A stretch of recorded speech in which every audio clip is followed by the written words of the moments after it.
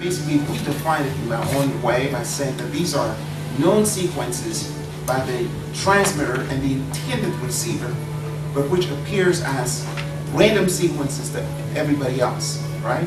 It's a known native language to you and I, but they appear to be foreign languages to anybody else for which that conversation was not intended.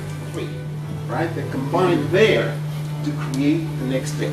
Right? So I just want you to keep track of this.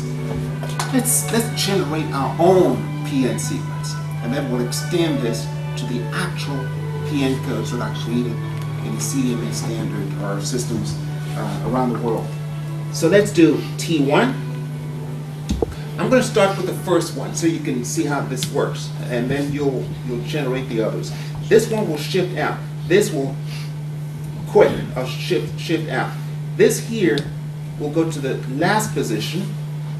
This here will go to the middle position. Now we combine 1 and 3. They're different. Modulo 2 of two different symbols is equal to 1, right? When they're the same, it's a 0. When they're different, it's a 1, right? That's for two symbols. So this is a 1. Let me try the second one. T2 will shift again. 0, 1, this 1 there. These are different again. So this is 1.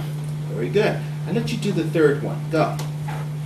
1, 1, 1. Very good. T4. 1, 1, 0. Very good. 5, 1, 0. Perfect. T6, 0, 1. Good, good, good. T7, 1,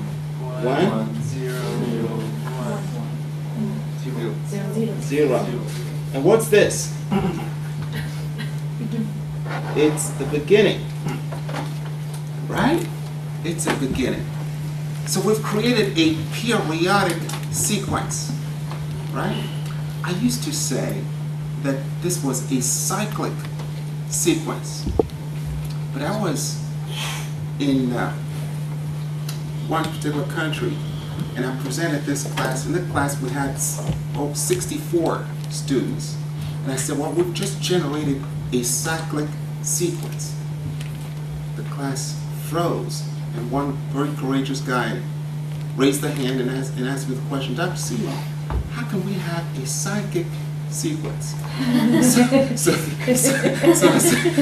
since that day, I'm not using cyclic anymore. I'm using periodic sequence. So you'll see a sequence such as Ci of t, go, 1, 0, 0, 1, 1, 1, 0. And we're back to 1, to the beginning. So if you were staying there, you'll see 1, 0, 0, 1, 1, 1, 0, 1, 0, 0, 1, 1, 1, 0, 1, 0, 0, 1, 1, 1, 0. At what speed? The clock speed, right? And in CDMA, here's the first number I want you to remember. The clock speed is 1.2288 million chips per second, million triggers per second, right? So that's how you see these things come out. And this is a very important number. Second. Final little observation here, and then we'll move on to the next issue. Let's do this. Class, what's T1? 0. 0? 0, 0. Good. T2? 0, 0. T3? And we get stuck there. So one lesson is that we should not have all zeros in the shift register because we get stuck in there, right? Let's extract some lessons out of this. Lesson 1.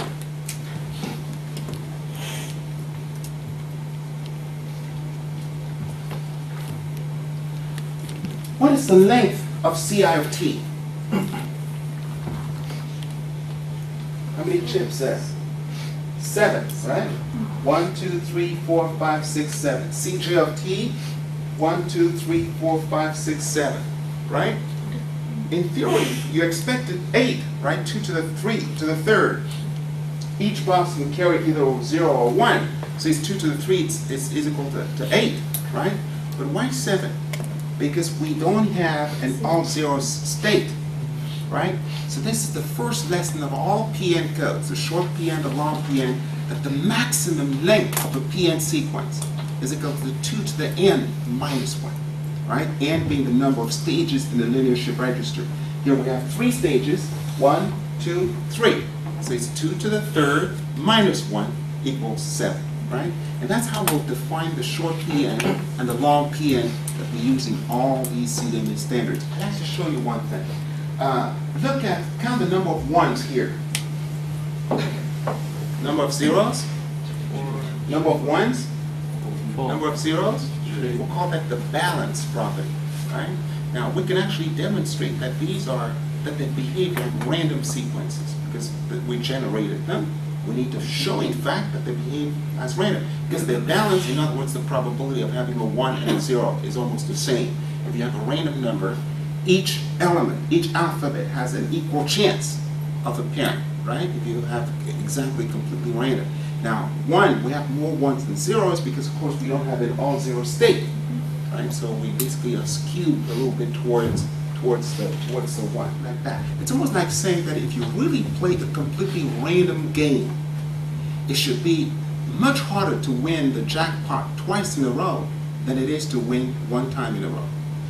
It should be even harder to win 3 times in a row than it is to win twice in a row, right? That's very intuitive in a normal random game.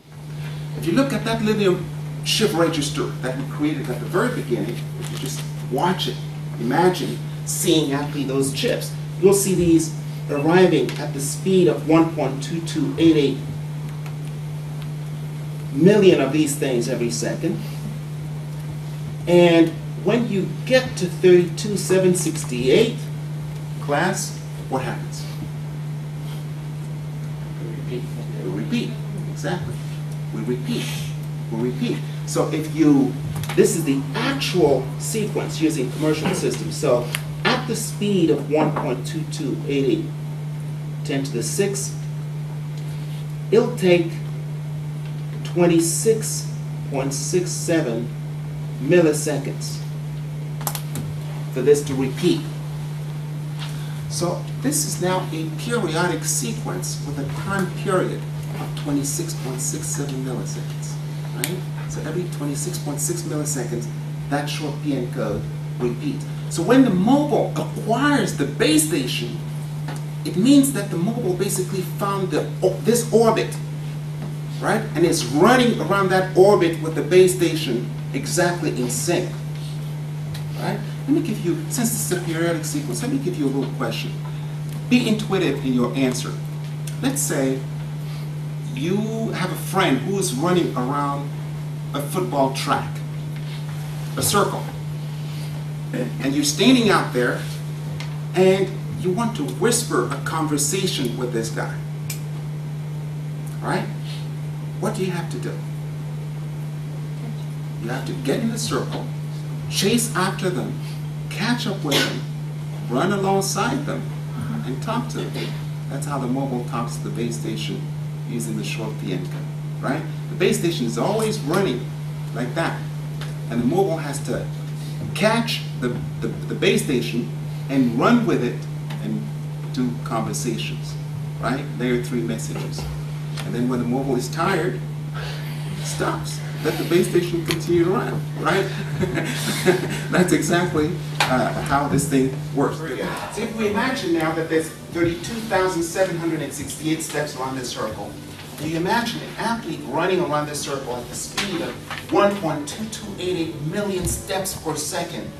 It'll take this guy 26.67 milliseconds to go around this track every time. Now, to give you a reference, this guy started running on January 6, 1980, midnight, and he's still running. That's the T0 of CDMA time, right? Universal CDMA time, GPS time 0, right? So all the time will be referenced to that point, okay? January 6, 1980, midnight.